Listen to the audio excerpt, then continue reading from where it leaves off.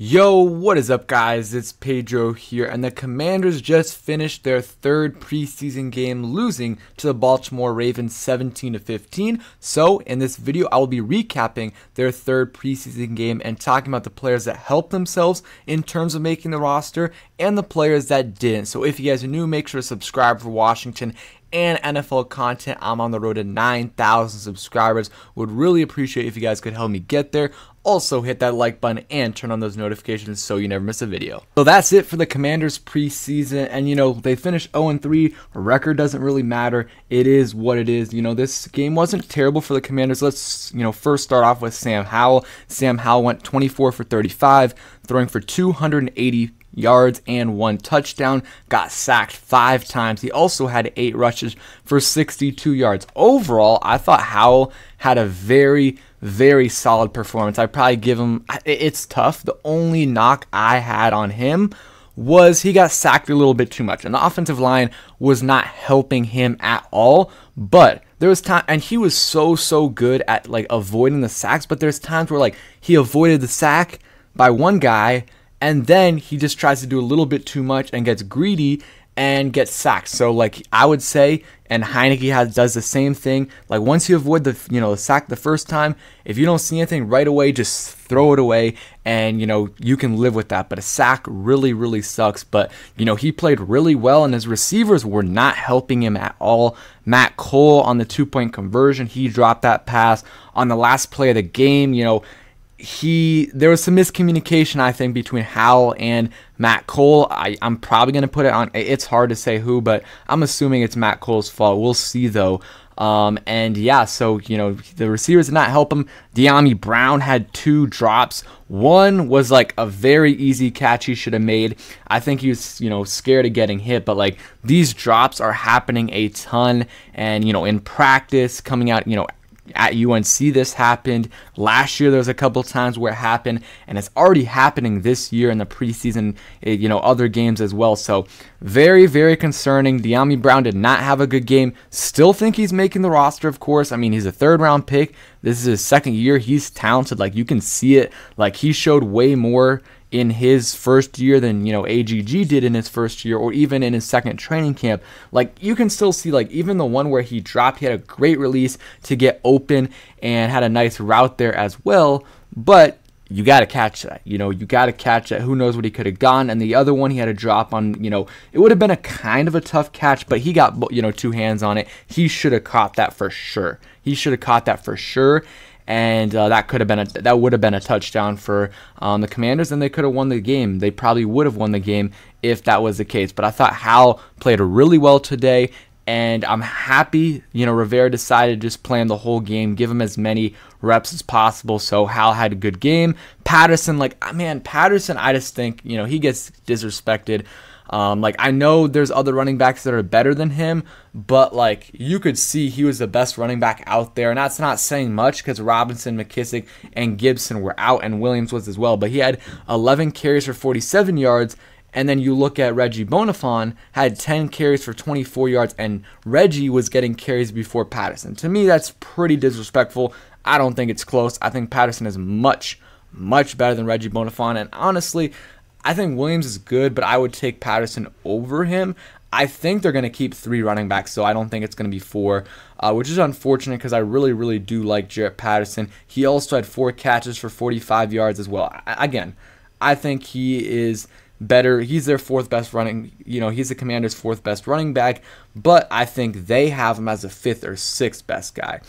So that is just something that, I don't know. I would have him ranked higher than they do personally.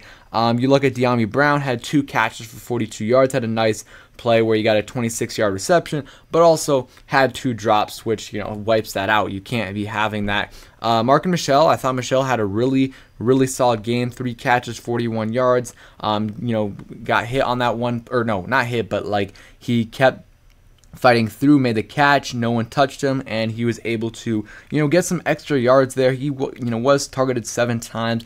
I'm trying to think if any of them were his fault where he could have caught that, but he had a solid game, had some nice blocks as well. Dax Milne went in there, had a good game, 4 catches on 4 targets. That's what you like to see, efficiency, 37 yards. He had a good game. Matt Cole had the drop and then also the mixed communication at the end, but had a couple nice catches as well. Erickson had a nice catch. He was good, 5 for 5 in terms of 5 targets, 5 catches, 36 yards. And then Reggie Bonifant had a nice touchdown grab where it was obvious as a touchdown. They didn't call it. And then Kendall Blanton, recently signed tight end, had a nice catch as well. One thing, the Commanders, way too many penalties by them. I mean, I don't know how many it was, but it was way too many, especially on the offensive line. John Toth had like 2 or 3 false starts. Chris Paul had 1. Other guys had some as well. There was holding penalties, just way too many penalties for the Washington Commanders today. And yeah, it was tough to watch. It made the game longer than it should have been. And yeah, it hurt the drives. It hurt the drives for sure. Like, they were at the 1 yard line, maybe the 2 yard line on a 3rd and goal.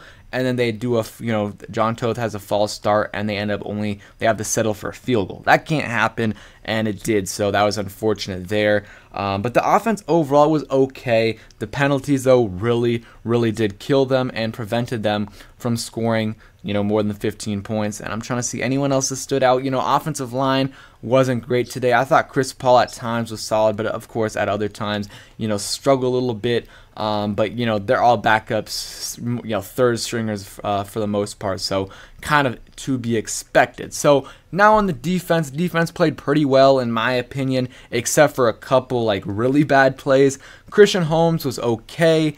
He did get beat a few times. Jeremy Reeves had that really nice tackle for loss in the backfield. Just blew up the running back. That was good. I thought Milo Eifler had a nice play. Corn Elder, I'm trying to think. It says he has had a TFL, but I also remember him getting beat one time. Fraud Gardner had a nice tackle. Khaleke Hudson also had a nice tackle. Justin Hamilton, number 79, huge guy on the defensive line. He's flashed a couple times for me. Like, I think they'll keep him on the practice squad. I can't remember what it was, but I know he had a good play. And then also, you remember the Carolina Panthers game, he forced a fumble on a sack, but then it came back because of I think a BS penalty or something from Jeremy Reeves. But he's flashed for me. Jamin Davis, he was one of the only starters there that actually played. He was pretty good. He played a couple possessions, but he had a nice tackle for loss. And I don't know, I'm liking what I'm seeing from Jamin Davis, and I'm excited to see what he can do this year for the Commanders, because he did not play well last year at all. And if he does play well this year, that'll be a huge benefit for the Commanders defense, because they didn't make too many changes to the defense, but he could be a big change for them. Danny Johnson got absolutely burnt by whoever number 10 was from the Ravens. I forgot what his name was. Had a huge day. He got burnt. Danny Johnson got burnt by him. Percy Butler also, struggled a little bit on that play, but that was mostly Danny Johnson. From what I've seen, Danny Johnson has been awful every preseason game, especially the first preseason game, and this one, he just has not been good. So if it was up to me, he wouldn't be on the roster. Just put in, Christian Holmes and someone else, maybe Corn Elder, but they don't have great options. But that's a position I would consider getting someone from the waiver wire, because I think they need some depth there. Maybe you can get a veteran that was in your system before. James Smith-Williams played, didn't really notice much from him. I'm trying to think of any other guys that popped out to me. Benjamin St. Juste played, which, interesting right there. Didn't see much from him. In terms of, I didn't notice him, too much on the field, which is a good thing. If you're a corner, talk about Percy Butler, had that one miss, but he also had a nice special teams tackle, or he helped there. Matt Cole, kick return, nothing there, 1 for 15. Alex Erickson was okay as a punt returner, 3 returns for 39 yards. Dax Milne had 1 as well. And then kicking, Joey Sly, 3 for 4. Missed the first field goal, and if he would have made that, maybe they win the game. Of course, they would have had 18 and the Ravens scored 17, but who knows? The Ravens might have played things differently if he would have made that field goal. A lot of people, in my opinion, are overreacting a little bit. Saying, we're back to terrible kicking. It's one kick, guys. He missed one kick, and yes, he did miss an extra point before, but I don't think it's as a bit, huge deal like other people do. we'll see when it comes to, you know, actual real games, see what happens. But 3 for 4 isn't terrible. You would like to see him make all of his kicks though, so that is a situation to monitor, but I don't think it is that alarming yet.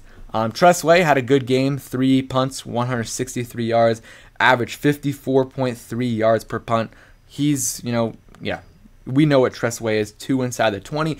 And then kind of guys that, you know, I think Dax Milne had a good game. I think he's making this roster, so I think he's going to be the 6th receiver on the roster. You got Terry, Curtis, Jahan, Dyami Brown, Cam Sims, and Dax. And then after that, it's going to be a question of, do they keep Alex Erickson or not? Because it's kind of seeming like Antonio Gibson is going to be their kick returner. So are you really going to keep one guy just to be the punt returner when I think Dax Milne could do it just fine? So I don't know. It's going to be interesting. That's still one of the roster questions. I think Ron Rivera said something like 5 to 7 roster spots were in play tonight. So, you know, let's see. You know, we'll see. The rosters are due Tuesday. So Tuesday is going to be a big day. A lot of things happening. We'll have updates throughout the day for you guys on that day. And tomorrow I'll probably have a stock up, stock down video. And then also I'll have a video in the future on roster projection, 53-man roster projection. It's going to take a while, but I'm going to try to do it soon. So thank you guys for watching. Hope you guys enjoyed the video. If you did, hit that like button, subscribe if you guys are new, and peace.